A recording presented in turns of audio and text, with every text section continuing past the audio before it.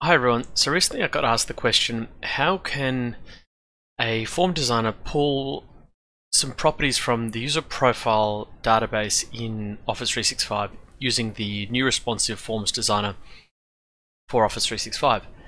So if you're not aware, when you have a user account in Office 365, that is consumed into what's called the user profile database. Now, that is a repository of people or profiles, and it looks something like this. So it uses my account name, but then also has first name, last name. Some of these properties are from Active Directory, and then some of these are extended through SharePoint. So things like, what have we got here? There's things like my personal interests, my birthday, skills, past projects, all these sort of things that are extended with SharePoint. Now, if I had a form and I wanted to show my title, for instance, or if I wanted to show my manager, we have the capability of doing that through Nintex Forms, the old and the new responsive, as well as classic. But if we come to the forms designer here, we're just got a simple one here. So I will create a new variable, create a variable, and we'll call it manager. I want to look up the manager. So I type in user profile lookup, and I put current user. Now I'm just going to use my own login for the moment. Use my login name, and now what it's expecting is a property. So if I go to user profile here, click on it, it's saying, well, pass in an email address and then also the property. Now what it means by property is back to the user profile, which is these properties here. Now don't assume that this is the name of that property, because they're usually not. In SharePoint land, manager is manager, so that's easy. So, but if you go back, whoops, let's go, I think I might have it somewhere here. Admin, so if we go to, bear with me, I think it's in classic features, and we go user profile, open. And so we've got manage user profiles and manage user properties and manage user profiles. So where are we? Let's find it. So that's these are my profile properties. So I want to look at my user profile properties. We just want to see some of them. So as I was saying, work email might be something different. It might not have a space. It might have a different name. So when we're building this into this profile here, I know that we saw before, which was manager is manager. So I can just copy that text there, put manager in. Okay, so I can create and insert that variable. Now, hopefully this is loading up, and it's taking a little while in SharePoint land. So now we've got that. So I've got that variable. Now I can come to the designer, and I could say I've got a bit of a scenario built up here. I'm working on something. I'll drag on a label just to debug this for the moment. So I'm going to go to label, and I click insert, and I'm going to insert my variable I created before.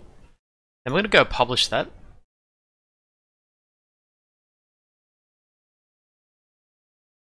Okay. Form is published successfully. I'll go to my form and clicking on new.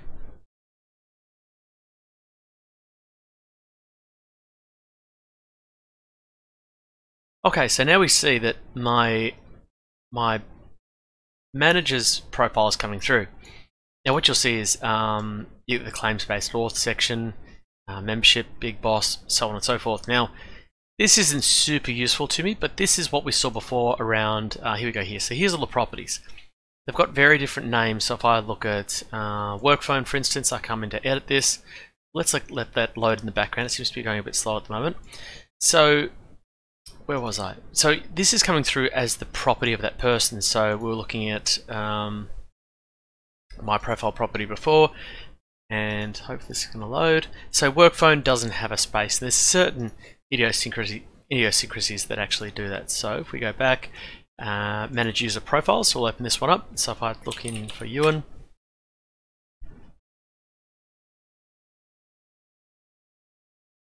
okay, I've got to edit my profile, and now I can see all the properties that I have. This is what we were looking at before. And so Al is my manager, but that comes back as this, which is the claims-based auth user property. So then let's say I didn't want to show my manager's profile or that property.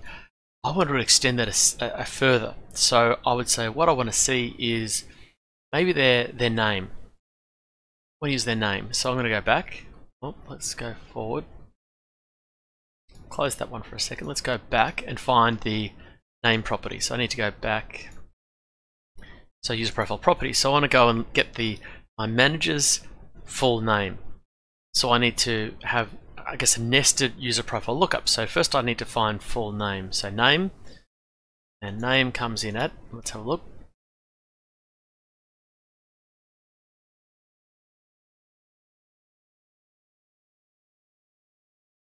While we wait for that. So we'll come back to the variable and it's just loaded as I went away from it. So we've got this first one. Now that's going to give us the manager's user object, but I want to actually get that manager's full name. So I'm going to go user profile lookup, and I'm going to pass in that context there, and then I'm going to go comma, and I'm going to pass in the property that we're looking at. So what's the property? Preferred name. So it's not actually name, it's preferred name, and make sure you get the capitalization right. PRE name. I think that looks correct. Let's just check in. Yep. Okay, closing the bracket. We're good to go. So what's happening now is saying user profile lookup from the response of this, which is my manager's, or the response of this, sorry, is my manager's user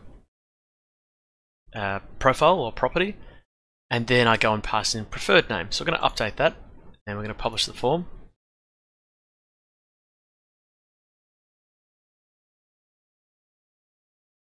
Okay, pressing OK.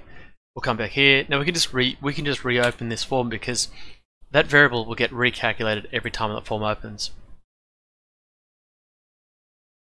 Okay, so now we can see his first name's coming through. I don't know why he's only got a first name, so we could come back and actually adjust, and so we could say first name and last name, for instance. Let's go and check what first name and last name might be. So we could then do a concatenation of those two. So we'll go back to the variable. No, his first name is Al, so then what we could do is preferred name. So that's actually his first name. I've got the wrong one. I wanted his. Okay, so first name looks like that. So we could go first name, and then we could put a space and then another one, and we can pretty much pass in the same function, really, except we don't want first name. So we'll go and paste that in there. Okay, so now we're looking for the last name property. I thought there was a full name property.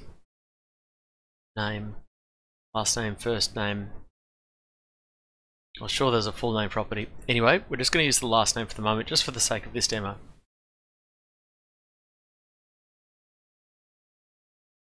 I'm just going to take a stab in the dark and say it's last name while we wait for that. And it's just loaded. Yep, it's last name. Okay, so we're going to put last in there. Let's update. So this is just a concatenation for those two properties with the space in the middle. So we're going to go update, go back, publish.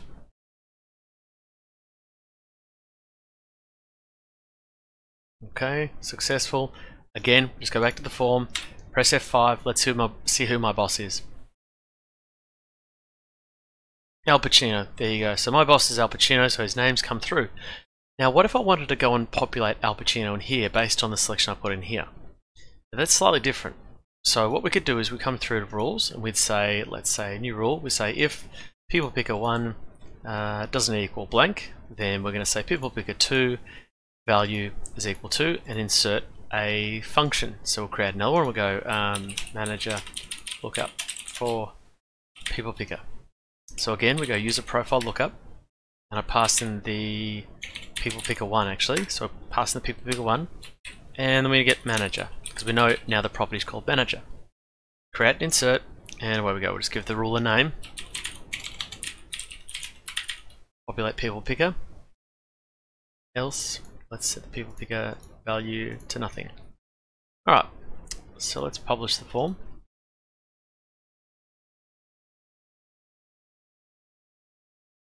Okay, coming back here. Now, the first people picker is going to be blank on load, so nothing's going to happen, but the label is going to calculate automatically. Now, if I go and put my name in here, I select myself, and there we go. We can see Al comes through automatically. We can see Al has got that property and it's coming through. It's populating my manager straight away. So that's pretty much what you can do with the user profile lookup runtime function. Sorry, the user profile function now has changed its name. Now, the one thing you've got to keep in mind is you have to make sure that you have given permissions to the Nintex Forms app, permissions to the user profile service. So I just clicked on the app tile here, so the Nintex Forms for Office 365 tile.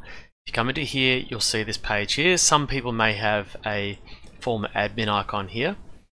Now you still can access this here. So if you're an admin, click on Allow Application Access to User Profiles. Now I've already done this before. However, if you haven't, make sure it's got trust. Otherwise, when it does the user profile lookup, it'll just come back as blank. So if you're having any issues with this, first step, just make sure you've given trust to Nintex Forms to go and query the user profile service, because at the end of the day, the user profile service is like a separate database, separate to SharePoint, so it's a different trust level. So we need to give trust to it. So I hope that's helpful to you. Let me know in the comments, or if you'd like to see anything else, let me know in the comments. Cheers.